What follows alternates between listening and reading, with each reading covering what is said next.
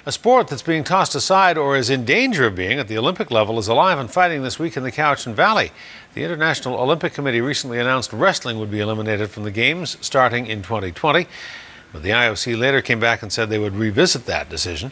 However, judging by 500 high school wrestlers that have come to Duncan to vie for a provincial championship, this sport is as popular as it ever was.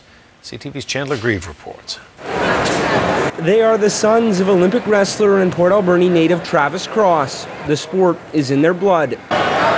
But judging by the moves on the mats today at the Provincial Championships in Duncan, they're not the only ones with a bright future in wrestling. A huge crowd out here. It's exciting for the town of Cowichan and Duncan. If you didn't know any better, you'd say this sport is thriving.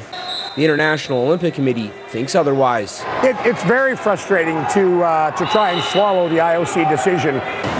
Earlier this year, the IOC threw wrestling to the mat, announcing it will be eliminated from the Olympics by 2020.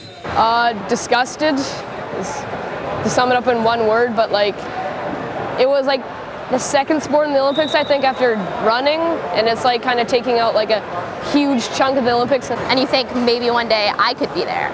But with them taking it out, it's just like crushing dreams. Many say politics played a role in the IOC's decision, which could be considered ironic. The sport they are dealing with is as simple as it gets. 1 versus 1, nowhere to hide, and no excuses.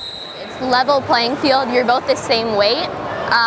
It's really nice because there's nothing really you can complain about. If you didn't win, then you can't be like, oh, she was bigger than me, she was better than me. You just say, I need to work harder next time. As the sport grapples with its uncertain future, wrestlers this week are just trying to stay focused on their opponent.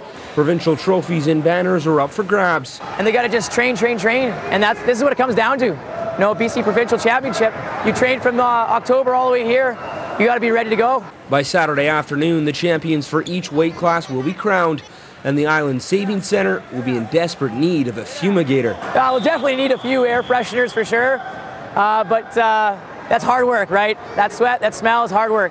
Horrendous. I'm more worried about the school buses on the way back. That'll be even worse than this gym.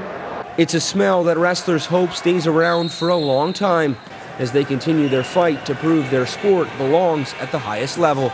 Chandler Grieve, CTV News, Duncan.